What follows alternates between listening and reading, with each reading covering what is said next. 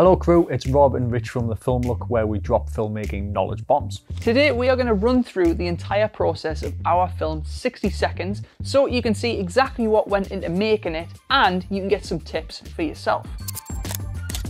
Okay, so we are going to be referencing our short film 60 seconds a lot in this video. If you haven't seen it, there are links below and cards at the end. And we've only got 60 seconds. Oh. The idea for the film actually erupted from a video review we had planned for a LED studio light. The light had a bunch of pre-programmed lighting effects, including a cop car mode, so we planned on shooting a short scene for the review. First things first, we needed an idea, and it might be a good idea to subscribe now if you haven't already before we get into the meat of this episode. So, cop car light, a film about police. Detective Rusty Johnson? Aye, he could bring him back. He could be arresting Rip-Off Ricky. What's he been stealing? Bombs. The cops are defusing a bomb. Nice. What does the bomb look like?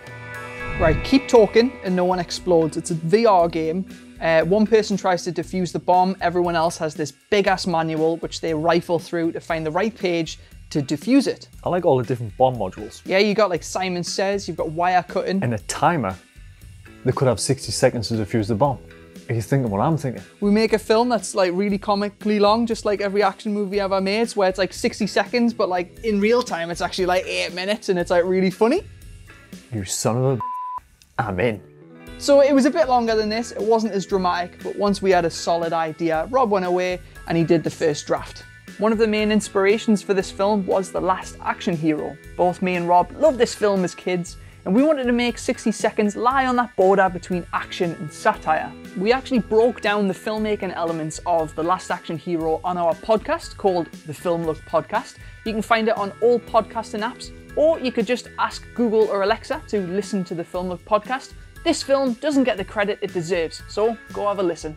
Once we had a draft, we could throw ideas around and edit the script. It's a lot easier to work on something which already has words. As they say, you can't edit a blank page. So even if your first draft is a bit naff, don't worry, it's there to be moulded. Just please promise us that you don't go out and shoot your first draft. Send it to other filmmakers and get some feedback to think about the story arc and whether or not you can actually make the film. First draft is probably going to suck, so send it to other people and get that feedback. We have a playlist of writing videos in the description below if you want to learn more. And if you're really struggling to find some honest, decent feedback, we also offer feedback sessions as part of our tier 3 on Patreon. Links to that in the description as well. So basically, 9 drafts later, we had something that we were happy to make.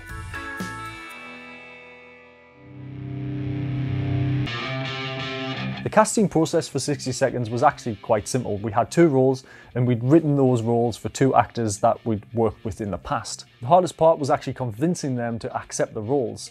They, well, just said yes. It was actually really easy. If you've never cast actors before, we made a video all about that here. There are 2 methods we've used for auditions: reading for a character in a scene and performing a monologue. If you've been following this channel for a while, like say a couple of years, you'll know that somehow, whenever we are ready to shoot the next film, we always seem to lose the location. So for 60 seconds, we want it to be absolutely 100% concrete that we could keep this location.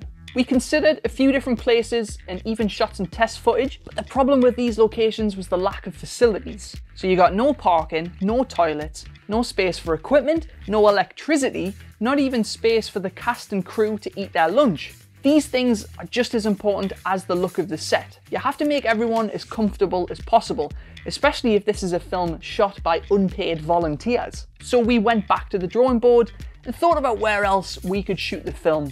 Then we realised it was right under our noses. We'd recently taken over the studio space by the previous landlord and knocked down some walls to make the studio bigger. Mate, we've got the perfect location. We're shooting in the studio. We wanted the set to resemble a floor in a multi-storey office building that was currently under construction. Something like an unfurnished floor in Nakatomi Plaza in Die Hard. Yippee-ki-yay, motherfucker! So we filled the room with cardboard boxes, paint cans and various other construction/renovation stuff. The only money we actually spent on the set, if you don't include our own studio renovations, was the caution tape, which held most of the set together. We set up a bunch of lights and shot a range of test footage to see which look we liked best. Then we made adjustments to the set once the camera was pointed at it. Having all of this free time to play around was good fun, but it's a luxury you don't always get, so we took full advantage of it. 60 seconds definitely has the most amount of props we've ever needed for a film, and they were all crucial to the plot. In our draft script, we had vague descriptions of the different bomb modules. They said things like, in front of Dan sits a bomb, glowing green, mashed together with parts from every type of electronic device. Different coloured wires connect each part together. So we made all of the props with attention to detail on their interactivity, making sure they could be diffused. Then we rewrote the script to match the interactivity of those exact modules. At this point, the script was now a year old, and we'd learned so much about script writing in those 12 months that, you know, here comes the script changes. Firstly, the ending needed changing. It was vague and not very cathartic, so we decided to rewrite the finale and give it more bang.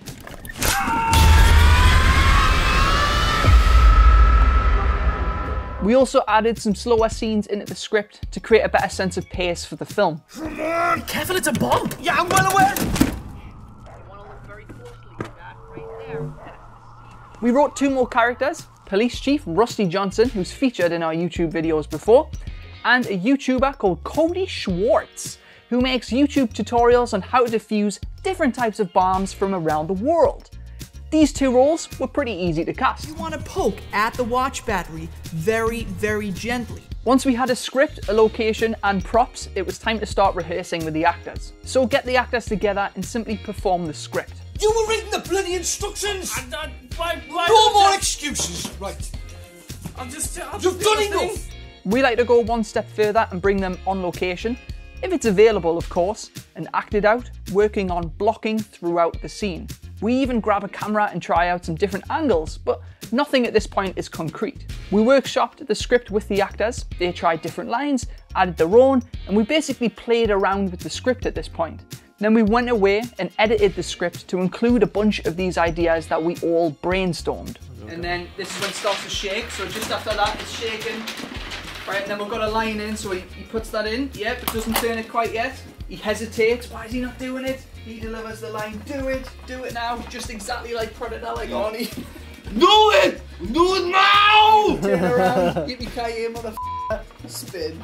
Yippee-ki-yay, motherfucker!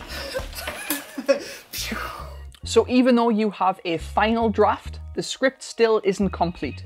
Get your actors involved, they might have some great ideas to toy with that will make the script even better. If you don't think their ideas will work for the film, just tell them. At this point, you want to be open to feedback, open to changes, and everyone should just be brainstorming together. You never know, someone else's idea might be really good for that, and when the film starts to win loads of awards, you can take credit for it. Before you shoot, it's worth creating some storyboards. If you aren't confident with a pencil, the next best thing is storyboarding with photographs. If you can get your actors on set, that's ideal, but if they're too busy, you can find a few friends to help as stand-ins. Me and Rich took turns playing each character in the script. Storyboarding this way helps you create a previs. It's a super rough version of the film, which includes most of the film's elements. You can play with the composition and the camera movement, trying different things and seeing what works best. This is the best time to spend some time making mistakes and figuring out what really works. When it's time to shoot, you already have a version of the film shot. Before we shoot a film, we like to have a blueprint of how the film is going to be made, so much so that you could take our production document and actually make the film. In our docs folder, we had a completed shooting script, storyboard, shot list, and a shooting schedule. If you have storyboards, you can turn them into a shot list and then turn the shot list into a schedule. Bring a bunch of copies with you and give them to everyone on set so everyone's reading from the same page. In our special features pack on our store, you can find copies of the production documents we created and also a walkthrough of how we used them. Links in the description. So what I like to do is I've got a set of storyboards. This is literally all the storyboards in the film. So, well, we have a crew storyboard so everyone can see it. Yeah, and then this is Richard's yours. storyboards, dip and touch. That means don't touch. I don't want anyone touching my set of storyboards because they will get lost. Yeah. So we go from red to green, sigh of relief. Just a tiny then little bit. This one goes multicolored. So with the help of our first assistant director, Sel, we sat down with all the production documents and worked out how long this film was going to take to make. So with a total of 12 pages and 75 shots, we decided it would take 3 days to shoot 60 seconds. The 3 days it took us to shoot the film all blended into one, but luckily we had someone shooting behind the scenes footage to remind us what happened. Scene 7K, slate 36, take 1, pick up. Okay. We filmed for 2 days in a row over the weekend, then filmed the third day on the following Saturday. We tend to film on weekends, so most people don't have to take the time off work since this is a no-budget shoot. The call time for each day was 9:30 AM, so not super early. Then we filmed for about 10 hours with a couple of breaks and a lunchtime, which is the most important part of any shoot, to be perfectly honest. On day one, it's always great to get the cast and crew together, sometimes for the first time. When it comes to the shoot, me and Rich split off and take dedicated roles. Rich takes the lead with the direction. Let's get that fear when it tips, and then let's get that moment of relief when they're alive as well. And I do the same with the cinematography. Most of the time on set, me and Rich rarely need to speak to each other. We've planned the film so extensively at this point, we're full steam ahead and we don't have to converse about every shot. Every now and then we'll have a quick discussion about a shot if we need to solve a problem, but that's about it. We need to cheat the lighting a bit, Rob. What we need to do is make it almost in shadow. When this comes on, he turns on. Okay, well we can, this can be dim from 0 to 1 as that comes on as well. Okay, let's get this to 0. During these 3 days, Sel, our first AD, ran the shoot. He kept us on schedule and told us when we needed to move on to the next shot. Shot set. Alright, we all set? Yep. Here we go. Ready and action. So by the end of day one, we had 28 shots, 77 takes, and we'd completed around 4 pages of our 12-page script. We were on track for day 2, which meant that we could do the most technically challenging shot of the entire film. Do it now! Yippee-ki-yay, motherfucker!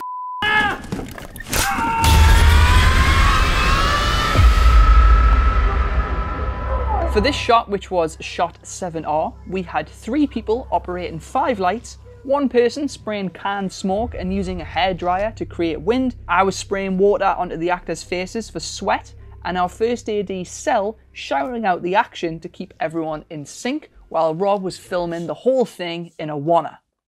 1. Yippee-ki-yay, motherfucker!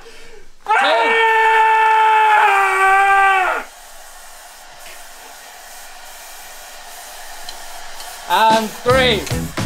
The shot runs for about 40 seconds. We had 8 takes, and 3 of those takes could have made it into the film. Once we got the shot, we went to the beginning of scene 7 and started to shoot that. Shooting the last shot of that scene first meant our actors knew how far their performances would need to get up to, and it also meant we were shooting the most energetic scene at the start of the day rather than the end, so the actors weren't getting really tired. Come on! Do it! Do it now! Cut that.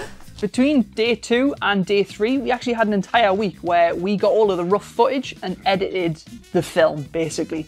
On day 3, we were showing the cast and crew what we got so far so they could see the direction and give them motivation for that third day. Day 3 actually went really smoothly and we all got back up to speed straight away. We wrapped on both of the actors on slate 60, which was a nice coincidence considering this film is called 60 Seconds, if you don't already know. Links in the description. Right guys, that's a wrap. When you hear the words, "that's a wrap," it's a mixture of relief, but it's also a little bit sad. Being on set, shooting your film is the most stressful yet exhilarating part of making films, but you can't be on set shooting forever. At some point, you gotta sit down and you gotta chop it together.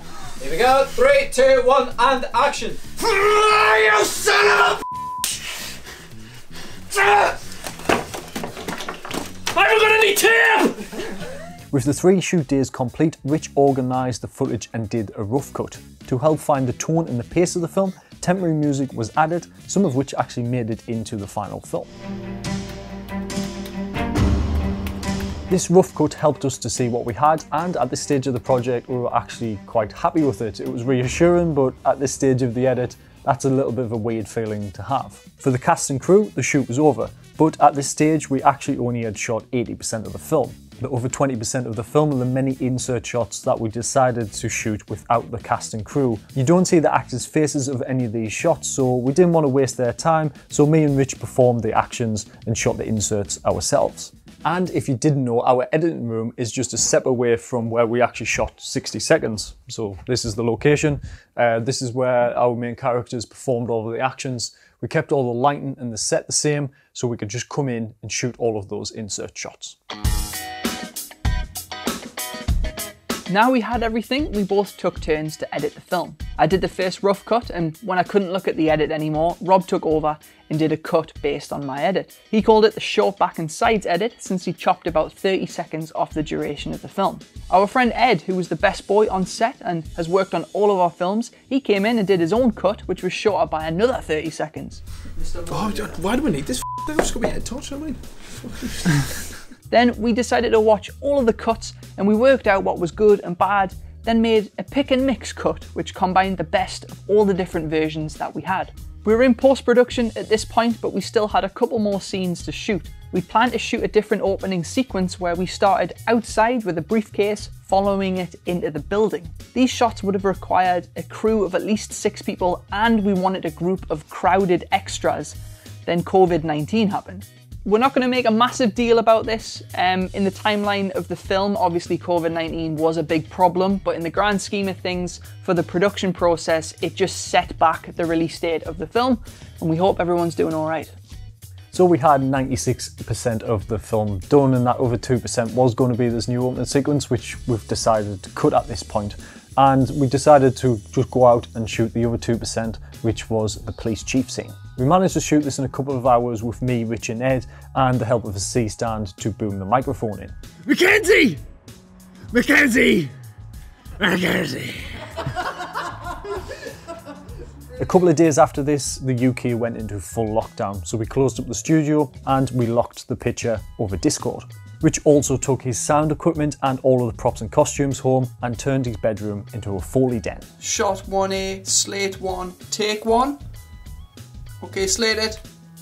The first thing I needed to do was deaden the room, so I set up a C-stand with an arm and draped my bed cover over it to use as a sound blanket. Then it was a case of recording multiple versions of every single prop in the film in sync with the actors on screen. This took around 3 days to complete, and then it was on to sound editing and mixing, which took around 3 weeks of solid work. It actually took a lot longer because I was stuck at home in lockdown pulling my hair out with cabin fever, but anyway. After 122 saved versions of this film and 116 audio layers, all mixed in stereo, Rob watched the film for the first time in about 4 months. I hadn't heard any of the sounds Rich had edited at this point, and it was like watching the film for the first time. Mate, it's like watching the film for the first time. Everything was embedded into the film, every prop felt real with different Foley and sound effects. It was like watching a proper movie. That is like watching a proper movie. Dramatic enough? Good. We made a bunch of tweaks after watching it a bunch, but the picture and sound were locked. There were a few minor visual effects shots in the film, mostly consisting of bomb timers being painted out or painted back in to match continuity. We knew all along that the timer was excessively long. That's the joke. It seems as though some people in the comments didn't seem to get that. Timer's still going, Stu! I'm well aware of that, Dan. But we knew someone would be looking to see if it counts down correctly, which we made sure that it did. Then we colour graded the film, but to be honest, we only added contrast and a few other little tweaks to the image because we got the look we wanted in camera. So we just wanted to make the film pop. At this stage, the film was done, but it actually took us another 6 months to release the film to the world. That was some serious. The UK went into many different lockdowns. We decided to do another studio renovation, and then we also entered 60 seconds into the My Road Reel film competition. To enter My Road Reel, we had to cut 5 minutes out of the 8-minute cut to meet the 3-minute maximum length the competition required. It took us a few weeks, but we managed to do it, and we thought it worked well. A lot of the character development was lost, but all of the action and the overall plot of the film was retained. We didn't end up winning anything, but it was great to enter the film into the competition. If you want to see that 3-minute cut, let us know in the comments below and we might upload it to the channel.